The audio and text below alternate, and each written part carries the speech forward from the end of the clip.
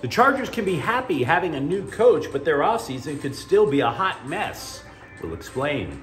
The Dodgers start tinkering with their bullpen, and we now have 3 good hints that Chip Kelly will stay with UCLA football. Good morning. I'm James. This is your daily dose of sports in Stark for the greatest sports city in the world, Los Angeles. This is the faithful Angelenos Morning Report. So it is February 6, 2024. I am back home with the wife.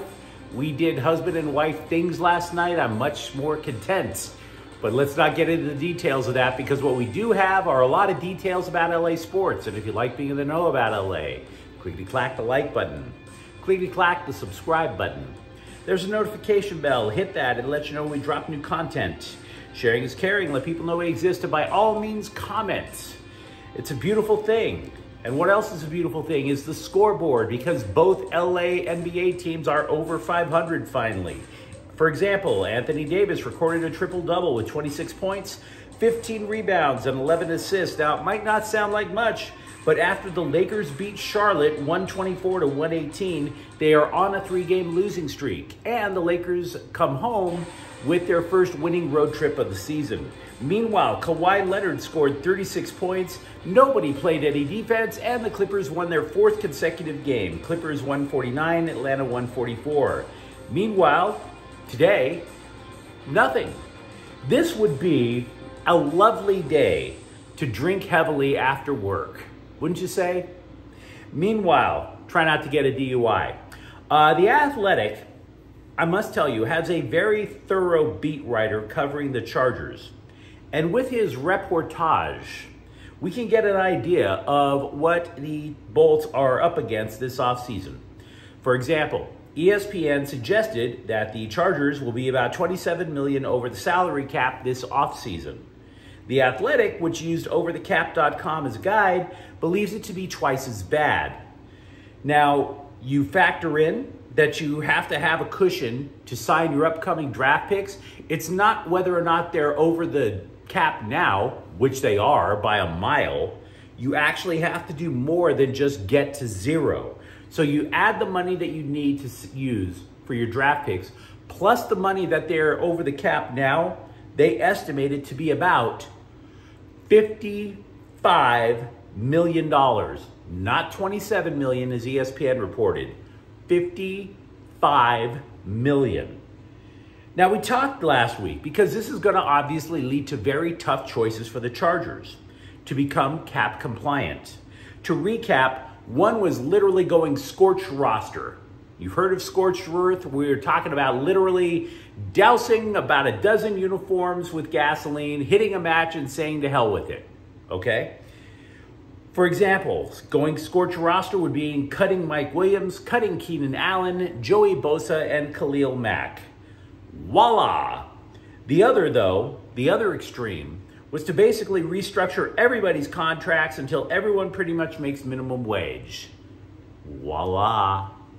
So obviously the Chargers are going to have to seek a middle ground because neither one is particularly palatable.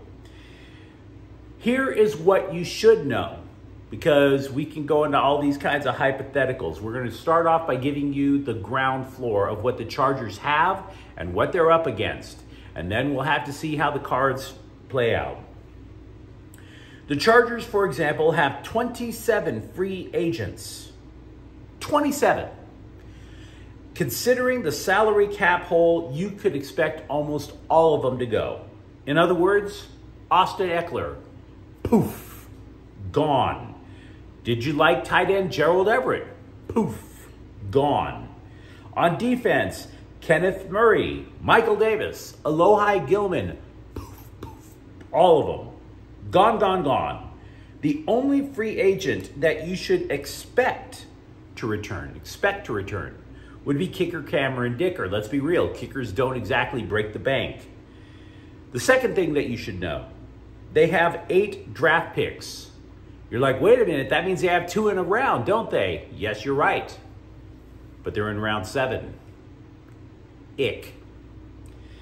So unless they trade down, unless the Chargers trade down, they will hold, though, 3 of the top 69 picks. So theoretically, The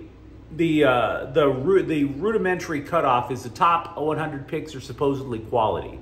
Chargers will have at least 3. If they trade down, say, for example, their first round pick, you could imagine them getting even more. So there is a possibility that they could at least fill some of the holes. 3, the next big question is, can the Chargers create enough space to reward left tackle Rashawn Slater with an extension? Now, he's not in the final year of his contract. Okay, let's not go there yet. He's not about to be a free agent. But you can save money in the future by extending him now. So it's not exactly the biggest priority for the Chargers, but if they can figure it out, it would sure be nice. You'd like to make sure that Justin Herbert has protection for the majority of his career. 4th thing that you should know, since we do not know for sure who will get cut to get under the salary cap, we only know about free agents who can go free agenting. What we will tell you is that the Chargers are going to have gaping holes across the roster very quickly. Very quickly. For example, Quentin Johnston really struggled as a rookie. Could he really rise that fast to being the number 2 receiver if Allen and or Williams get clipped? What about edge rusher if Khalil Mack and Joey Bosa are gone? You know you have Tui Tuipulotu. But who do you match him up with on the other side? You could imagine the Chargers, for example, and this is really crazy, replacing every running back. You could imagine the Chargers replacing every tight end. You don't even have to smoke that many blunts to imagine them getting rid of and replacing all of their linebackers. So there's going to be a lot of turmoil with the Chargers this offseason. We'll have to find out how crazy it actually gets. Meanwhile, Marcus Brady left the Philadelphia Eagles. He is coming to LA to become the Chargers passing game coordinator. So at least in terms of the coaching staff, starting to get some sort of clarity as to what's going on. The Dodgers have started to cobble together a bullpen. They have brought one pitcher back, and they have sent another one across the country. Basically, both pitchers had the same job. There was a little bit of redundancy, so they re-signed Ryan Brazier to a 2-year deal. Then they trade reliever Caleb Ferguson to the Yankees. The 2 pitchers, again, they're swapping roles, same role in the bullpen. Now, Brazier was interesting in the sense that he was salvaged from the sewage plant known as Boston. And basically, they signed him to a minor league deal. You've heard this story before about Dodger pitchers that get signed from nowhere. They teach him a new pitch. In his case, they taught him how to pitch a cut fastball, and bang, all of a sudden he's lights out. Now, as for Ferguson, he goes to New York in exchange for left-hander Matt Gage and prospect Christian Zazueta. UCLA football has hired 3 assistant coaches. Now, before we get into the who and what positions they teach, I want to revisit why these hires matter, because it is a little goofy. But those 3 hires are reasons that I believe that all the rumors that you're hearing about Chip Kelly, I don't think he's leaving now. I really don't. Rethinking whether Kelly wanted to stay with UCLA started to become a pretty decent question. There were rumors reported by scribes, albeit scribes I don't really trust, that claimed Kelly wanted to bolt the Bruins to get an offensive coordinator gig in the NFL.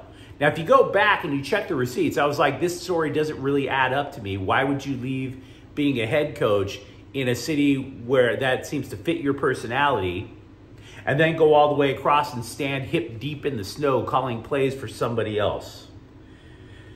So I was skeptical.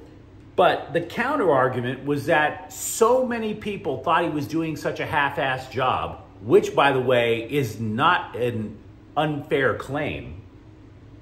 So many people thought he was doing such a half-assed job that people were like, maybe the pressure is being turned up enough on UCLA and Kelly to where Kelly throws up his hands and says, to hell with this, I can get a job somewhere else.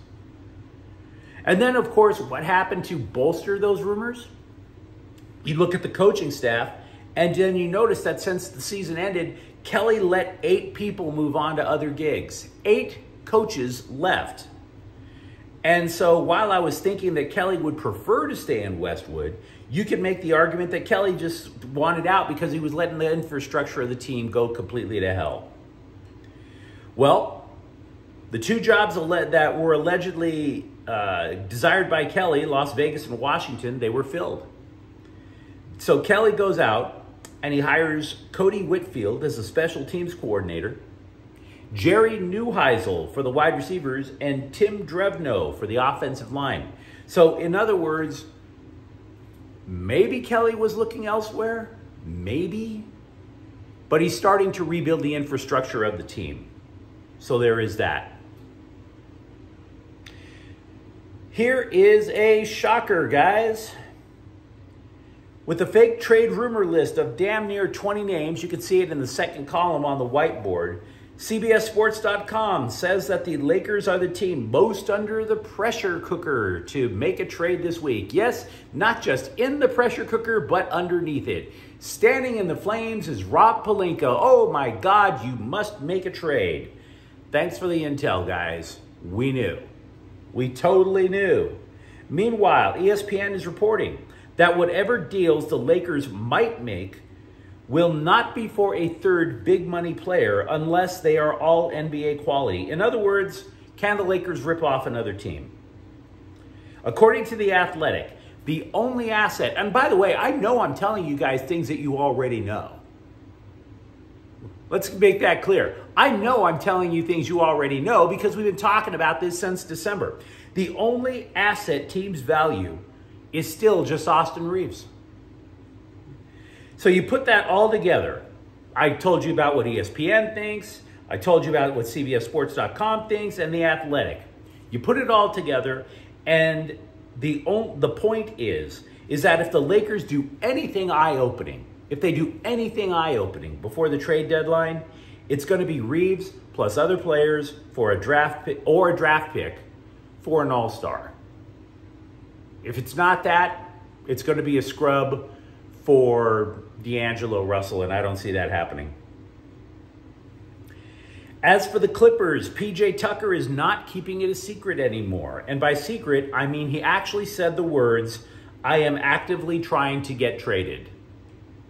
No kidding. Something else we've been talking about for a couple of months. We're thorough here at Faithful Angelenos. Tucker has not played since November 29th. Now, to his credit, he has not been a total jerk about it. He simply wants to play. And the Clippers, if you really want my opinion, they should have traded him away the moment he got him or cut him. They knew they wanted James Harden. So they took on Tucker as a way to make the salaries match in the trade. Fine, totally makes sense. But the dude is a respected veteran. If you think about what you should do when you acquire players that you do not want, think about what the Utah Jazz did when they acquired Russell Westbrook from the Lakers. They said, hey, you're not playing for us. We're either going to find a team for you or we're going to let you be a free agent. That's how Russell Westbrook wound up being on the Clippers. But the Clippers didn't show PJ Tucker that same level of respect. Sucks for him. When the LA Kings fired Coach Todd McClellan last week, we were talking about how it was unlikely they were going to abandon the system that McClellan installed, particularly the 1-3-1 defensive alignment that, when the Kings were awake, was extremely effective. It was effective at locking opponents up in the neutral zone. So interim coach Jim Hiller needed a right-hand man, his own top assistant. But the incoming DJ Smith's role as Hiller's right-hand man is not to reinvent the Kings strategically. This is according to the Hockey News. Smith is said to excel in communication and commitment to team loyalty, which is what the Kings sorely have been lacking for the last month and a half. So we'll see if it works. Smith and Hiller are longtime associates. They both played as teammates for the Toronto Maple Leafs, or as my ex-wife liked to call them, the Maple Leaves. Meanwhile, GM Rob Blake faced the press for the first time since purging McClellan and said he was not pressured by upper management to fire the coach. He also added that he did not look outside the organization for McClellan's replacement. He also told the LA Times, quote, "I fully understand the repercussions if this team does not win or have success," unquote. In other words, I get it, I'm next. Because you might not like the way that Blake has built the roster, but he's not oblivious to that either. For example, he did not use that interview time to blast the expensive addition of Pierre-Luc Dubois, because if he did so, that would be a tacit admission that Blake screwed up. Now, by the way, final thing, if it matters, former WNBA MVP Nneka Ogwumike followed through on her promise to leave the Sparks in free agency. She signed with Seattle. Thanks for the memories or something. What am I going to tell you? But you let me know what you think in the comments thread. What do you think the Chargers' best plan for roster development is in the offseason? Are you cool with the Dodgers trimming the edges around the bullpen? And if you enjoyed the content, don't forget to subscribe to Faithful Angelenos. We're talking LA sports every single day now. Thank you for watching. I'm James, and we'll be back tomorrow. Faithful Angelenos is a Kian Corte El Queso production. Take care.